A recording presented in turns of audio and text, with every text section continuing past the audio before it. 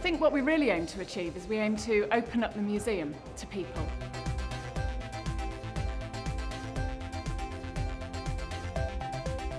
People really feeling that this is their museum, this is somewhere they can bring their families. Our collections are absolutely central to everything we do. They give us ideas, they inform our work, and if we do it well, we animate them and we bring them to life. A very large number of the really important collections are in university museums.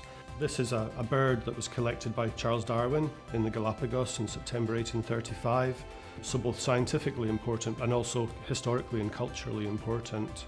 The University Museums community represents about 4% of the total number of museums in the United Kingdom, but a very significant part, representing 30% in fact of all designated and recognised collections.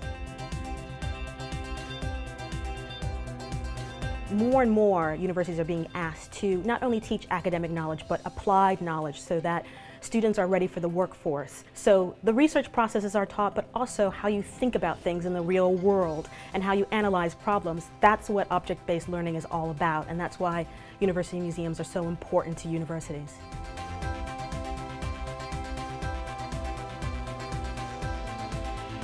You learn, I think, a lot more when you have that touch sensation, and I think a lot of times it's just a lot more exciting. You're seeing something that was actually used. Our universities are always looking to run new courses which bring illumination and excitement to students. Our unique collections allow us to run courses that are truly special.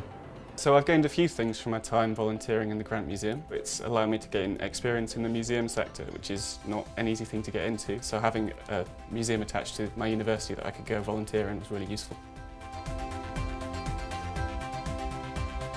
University museums have huge potential in encouraging people to participate in universities and higher education more generally.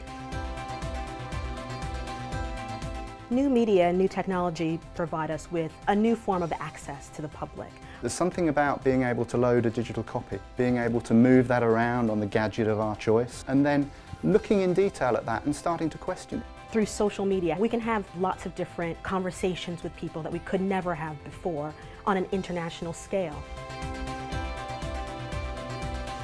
My view of museum has massively changed. I've never really went to a museum before, so it's like the first time, and I'm getting more excited, and I just really want to learn more about the fossils. I guess to some people it's just a pot, but someone was using this thousands of years ago. Like, I know someone else touched it. I can almost kind of connect that time period. I get to see what they used. I can almost feel that they were there as well. So it's probably one of the most important things for me.